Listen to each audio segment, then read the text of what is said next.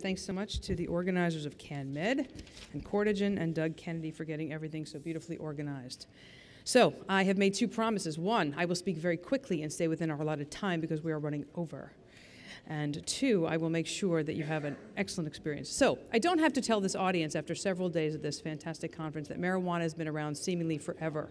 If you look at newly discovered photographic evidence, you will see very closely that it actually wasn't a fig leaf covering Adam and Eve's most private parts. That's right. That's right, we have it. We are Harvard Medical School. We know how to do it. If you look very closely at the inside of the pyramids and, of course, evidence from the Sistine Chapel, you will see that images related to cannabis have been around for thousands of years. I'm only kidding, of course, but this is just a way to transition into the idea that, in fact, cannabis has been around for thousands of years, first documented as medicine in 2700 BC. It was part of mainstream medicine in the U.S., part of the U.S. Pharmacopoeia in 1850, which meant that doctors could and did prescribe cannabis for a range of indications. By 1942, it was out of the Pharmacopoeia, and by 1970, it was classified as a Schedule I substance under the then new Controlled Substance Act. 1996 saw the first medical marijuana laws in California, and since that time, watch my beautifully animated slide, we have seen lots of changes across the nation, bringing us current to 2017. We now have 28 states plus D.C. with fully legalized medical marijuana laws, another 17 with partial medical marijuana laws allowing the use of things that are non-intoxicating like cannabidiol. 8 states plus D.C. have allowed recreational cannabis, leaving only 5 states without access. That's the majority of states. Very, very important to keep in mind, not all marijuana is the same. We have this one term, it really should be termed cannabis, but we call it marijuana, which means anything that comes from the plant. We won't go through the difference in species since most of us already agree at this point. Everything we see is predominantly a hybrid of species. More importantly, there are over 400 known constituents in this magical plant, 100 or more phytocannabinoids. These are things that interact with our endocannabinoid system. And thankfully, for all my predecessors at this conference, I don't have to go through it. But these are things that interact with our brain and body system of chemicals and receptors. The two main players, no secret here, delta-9 tetrahydrocannabinol, the main psychoactive constituent in the plant, and cannabidiol, the non-intoxicating constituent shown to have tremendous therapeutic potential. The last thing I'll say before we get into some exciting data is that medical and recreational marijuana should not be considered the same. I can't say that enough. They should not be considered the same. Even though the products may be identical, the plants from which they're derived are identical, in fact, the modes of use may be identical, the goal of use is very different for our recreational users than for our medical patients. The goal of recreational users, I've been doing research on recreational cannabis users for 20 plus years. Their goal is to feel altered, high, euphoric. Our medical patients say, I don't want to be high, most of them anyway. I just want to feel better. Constituent profile is also very different. Typically, recreational strains are prized for their THC potency. We are looking for high THC here. In fact, levels of cannabidiol have all but disappeared from recreational strains, a drop in about 46% since 1995.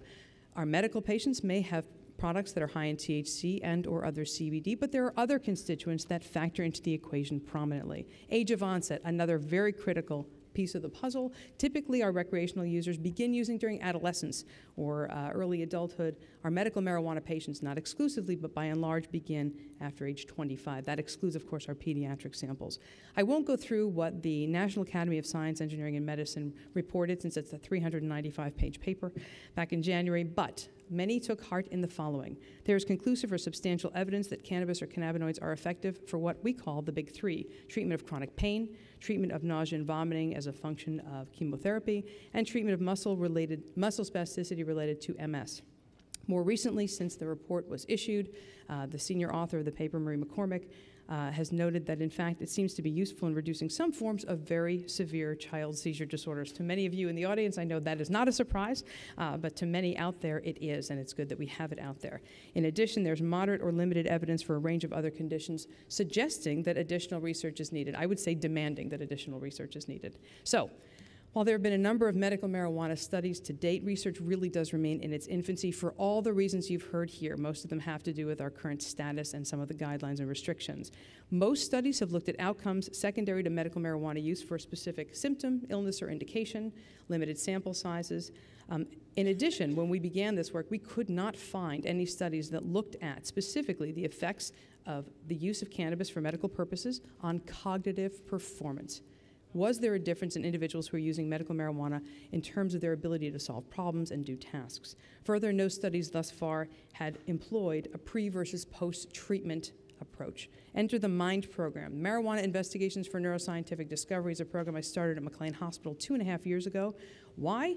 It was designed to basically understand the effects of medical marijuana use on a range of things, including cognitive performance, clinical state, quality of life, where applicable, brain structure, brain function, and a range of other measures. We just don't have this data available. The program supports a number of projects designed to examine cannabinoid-based therapies for a range of indications and conditions, and we use longitudinal, observational, cross-sectional, survey, and clinical trial models, but not all at the same time. That'd be a neat trick. So I'm going to show you some data from an ongoing longitudinal observational study that's very exciting. This study was specifically designed really truly to look at the effect of medical marijuana treatment on cognitive performance as well as mood, sleep, quality of life, brain structure, and function in patients before they begin using. That's really important. This study is designed to follow patients over a minimum of 1 year. We've now gotten permission to follow them out for 18 months and 24 months. Patients can use for any number of indications and their choice of products, which we chart, what they're using, where they got it, what they're told is in it. So we have the information from the dispensary. We record it throughout the course of the study, how often, et cetera, mode of use. Then we have their most commonly used samples analyzed by an outside laboratory. Our laboratory representatives is right here, speaking in this very session. The potential participants are referred from local medical marijuana certification centers or physicians, some of whom are also here. We're eternally grateful for all of you sending us patients. The inclusion-exclusion criteria are simple. Patients must have a valid certification for medical marijuana use or plans to use products that don't require certification, for example, industrial hemp-derived products. Certification can be for any indication, but they must be marijuana naive at the outset of the study. This is important. And if they have any history of recreational marijuana use, it must be several years in the past. Until very recently, the average number of years since heavy recreational use was in excess of 7 or 8. Now we're down to about 3. So they have to be THC negative at baseline. We wrote our first paper from this study at the end of last year called Splendor in the Grass. It's been viewed just under 35,000 times. To date, and I guess this issue was nominated for the Frontier Spotlight Award. I only mention this because it underscores what the nation is interested in learning, which is about the effect of the use of cannabis. We need more research. So I have some updated data to show you. We now have 38 patients who have completed their baseline visit, and 19 thus far have completed their visit 2. So they're naive at baseline, then we see them after 3 months of treatment. Average age is about 50, predominantly right-handed. The indications range: pain, anxiety, PTSD, sleep, mood, attention, and other. What's other? Ulcerative colitis, chronic migraines, petit mal, seizures. How are they using? They're using less than every day, and we've heard some of that earlier in this conference as well. They don't need to use every day. They use just a little less than twice a day. They use about 9 times a week, and they're using about 1.6 grams. What do they use? They smoke conventional flower product. They vaporize conventional flower product. They vaporize oils and concentrates, and you can see that there's other use of oils and concentrates, tinctures, medical edibles, and topicals, a lovely array of modes of use. Here's an example of our product analysis. So we get constituent analysis for 10 of the cannabinoids, which helps us. But what about the data? I do not have a pointer, but I will guide your eye to the important part of the slide. If you look, the very first thing that jumps out, I see the pointer, is a significant reduction in depressive symptoms. So this is self-report. This is not examiner-driven. This isn't the study doctor deciding that they look better. This is self-report. Significant reduction in depressive symptoms between baseline and after 3 months of treatment. We also see significant improvements in self-reported sleep, as noted by the Pittsburgh Sleep Quality Index, way up at the, no, that's wrong, way up at the top. a significant improvement in sleep. We also see improvements on a generalized health survey called the SF-36, significant improvements in physical role, significant improvements in energy, significant improvements in social functioning, and significant improvements in self-reported levels of pain. Let me say really quickly, we have a completely separate subset of pain-related scales. Too much for me to show in this particular presentation, but the patients all report significant improvement, self-reported improvement in pain-related measures after 3 months of treatment.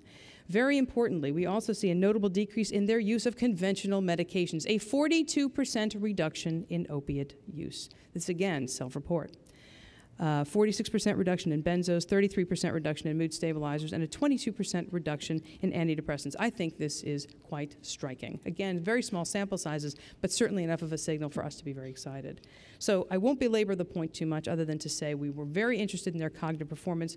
I spent a lot of time thinking about frontal executive functions, the types of tasks that are mediated by the frontal part of your brain, right behind your eyebrows, things that allow you to inhibit inappropriate responses, make good sound decisions, and detect conflict where appropriate. So we have lots of different measures of these things, including the controlled oral word association task, basically the FAS task. I'm going to give you a letter of the alphabet, name as many words as you can that begin with that letter. Digit symbol substitution test. Patients are basically asked to write as many symbols as they can using a number symbol key, as many as they can do in 90 seconds. Letter number sequencing. Subjects get a string of mixed numbers and letters, and they're told they have to repeat them. First the numbers in order, then the letters. The Stroop color word test, the interference condition. Everybody loves this one. The interference condition basically has words printed in a different color ink than they spell. Your brain wants you to read it. That's the most automatic process you have. I want you to name the color of the ink, harder than it sounds. We also have the trail making test, parts A and B. Part A is simply a test of psychomotor speed. How quickly can you connect the dots? Part B introduces an alternating set demand. They have to alternate number, letter, 1A, 2B. Again, harder than it sounds. See, some people are saying, oh, that looks horrible. Doesn't even make a nice picture. Let's start with that. Finally, the Wisconsin card sorting task, one of my favorites, considered for decades to be the gold standard measure of frontal executive function. Very simple. Subjects are given a deck of cards and 4 stimulus cards. They are asked to take one card at a time and place it in front of one of the 4 stimulus cards. What they don't know, after being told correct or incorrect, is that the sorting principles change, and they have to utilize the feedback from the examiner to change their behavior. That's the frontal function. So how do they do? Well, again, significant improvement from baseline to 3 months. One day I'll get this right. If you look up here, we see significant improvements in the FAS task, significant improvements in letter number sequencing, significant improvements in digit symbol substitution. The Stroop color word test, significantly higher accuracy and significantly fewer errors of omission. We see a trend for faster response time during trails. Let me stop and say one quick thing, as if this wasn't quick enough. We have alternate forms of all of these tests, so we don't see any practice effect here. Okay? They have alternate forms of these measures at 3 months. This isn't a practice effect, plus it's been 3 months. Neuroimaging, I run something called the Cognitive and Clinical Neuroimaging Core, where I am fortunate enough to work around lots of lovely magnets retrofitted in such a way that we can do structural, functional, spectroscopic, and diffusion tensor imaging, all with what we call one-stop shopping. So we can take lots of different pieces of information and put them together later. I'm going to show you some data from an fMRI study that we did in all of the patients who were able to complete visit 1 and 2. So once again, we have them complete a task while they're inside the scanner. This is called the multi-source interference task. 2 conditions here. In the control task, subjects basically get 3 numbers. 2 are 0, and 1 is a different number. They have to report the identity of the number with a button box. In the control task, it's easy. The number that's different is in its correct position as on the button box. Simple. Now we have the interference condition. This time, the 2 numbers that are the same are not zeros, and the number to be, this is like a grown-up game of one of these things is not like the other, right? So which one of these things is not like the other, except now it's not in its correct position as on the button box. So they have to inhibit the overwhelming tendency of the visual position and instead report the identity. How do they do? Let's just go to the interference task right here in the middle. Significant improvements in percent accuracy. They go from 81.8 to 87.8. Significantly fewer errors of omission. Significantly faster response time. I won't bore you with the derived interference at the bottom, but suffice it to say, it's quite impressive after 3 months. Again, no practice effect expected. What about their brain imaging? What do they look like? So at baseline, This is at baseline, so no marijuana on board. We should see some activation, by the way. Typically, we see activation right here in the cingulate cortex during the completion of this task, and we see a little more activation typically in the frontal cortex. What happens after 3 months of treatment? So we see a very striking difference. You don't have to be a neuroscientist to see that these images are different, right? So a very different pattern of activation here in the cingulate and in the frontal cortex, significantly more, quote, voxels activated. If anyone wants a physics primer afterwards, come and see me. But to summarize what this data shows us, we see generally demonstrated improvements in a number of these measures of executive function. This is important because a lot of our work and previous work and work of my colleagues has demonstrated alterations in executive function in recreational users, demonstrating sort of impairment. Participants also exhibited notable increases in activation in the frontal cortex, including the cingulate, which is a region typically activated by healthy controls. This is our group at baseline. This is our group after 3 months. This is a study I did in 2012 of healthy controls. Okay? This is our group after 3 months of treatment. This is a study of healthy controls. Okay? So 3 months of treatment. That's what we see. Overall, findings suggest that participants are able to quantify and report their medical marijuana use throughout the study. We see improvements in cognitive performance that may occur with potential, quote, normalization of function. With regard to mood, sleep, quality of life, we do see some improvements, and very importantly, we see a significant reduction in self-reported use of conventional medications, specifically a 42% reduction in opiates. Given the current crisis, I think that's worth noting. Why are they improved? Symptom alleviation. I feel better so I can think more clearly. That's certainly a possibility. Product choice. We know that unlike recreational strains, many of our medical marijuana patients are choosing strains that are high in other constituents, including cannabidiol. In fact, a number of these folks are on high CBD-containing products. Certain cannabinoids may actually exert a direct or an indirect effect on cognitive performance. Age of the consumer. These folks, let's just say it, these folks are not necessarily within the window of neurodevelopmental vulnerability. They're not 20 or 22. The average age is 50, as opposed to our recreational sample significantly younger. All of this to be followed with further research. So just for my last minute, I will tell you what else we're up to. We have an FDA-approved clinical trial of a whole plant-derived botanical, high in CBD sublingual tincture, approved by the FDA, approved by the IRB, unfortunately on hold with the DEA. That's another talk. See the collective grounds? Oh, that's another talk. We also have, very exciting, an observational study of veterans using medical marijuana products. We are basically looking at the impact of cannabinoids on clinical state and cognition, particularly those afflicted with PTSD, given the extraordinary need. We're looking at folks who are either marijuana naive, that is, they haven't begun yet, or folks who are on a standard regimen of cannabinoids or cannabis products who are looking to add an additional product, and we'll follow them in much the same way as these other studies. So our next steps, we'll continue to examine the impact of medical marijuana on cognition, quality of life, and related variables. We're not stopping now. No way. We'll continue to do research that helps to inform empirically based guidelines for use, including dosing, product selection, and age restrictions. Very exciting. We're exploring cannabinoid-based therapies specifically for veterans, specifically for women's health issues, and a range of other indications, hopefully using other products that are currently on the market. Additional clinical trial models are currently being developed to assess the impact of products which have shown efficacy anecdotally. At this point, I would say research is knowledge and knowledge is power, and I would implore all of you who are invested in this particular area, and you wouldn't be sitting here if you weren't, that this is the most important thing we can do, help those of us who are attempting to do research push the ball down the field, not to use a horrible thing from our previous session, but really move the ball down the field. It is up to us as scientists and clinicians to inform our patients they're using. It's up to us to allow them to use safely and wisely and to educate them and to help them make good and sound decisions for themselves. Thank you.